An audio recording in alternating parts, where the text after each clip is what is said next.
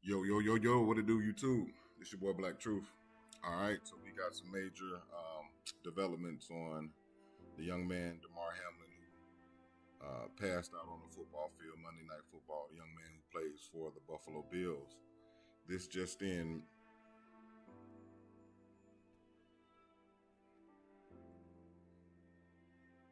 The Buffalo Bills and Cincinnati Bengals agreed among players and coaches to cancel the Monday Night Football game. Damar Hamlin suffered cardiac arrest after a routine hit on Bengals receiver T. Higgins. Hamlin collapsed to the ground while attempting to stand to his feet. Let's get down to it. Hamlin is in critical condition and is currently on a breathing tube with normal vital signs. So this is a report from Jordan Rooney. This is an update on Damar. His vitals are back to normal, and they have put him to sleep to put a breathing tube down his throat. They are currently running tests. We'll provide updates as we have them.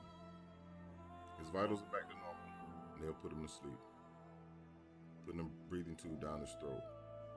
They are currently running tests. That's what I just read. So yes, you guys continue to pray for the young man, Damar, he and his family. And you guys be safe on this new year, man. Everybody, take care. Look out for your fellow man. Just have a heart. It's 2023, man. Have a heart. It's your boy Black Truth. Out.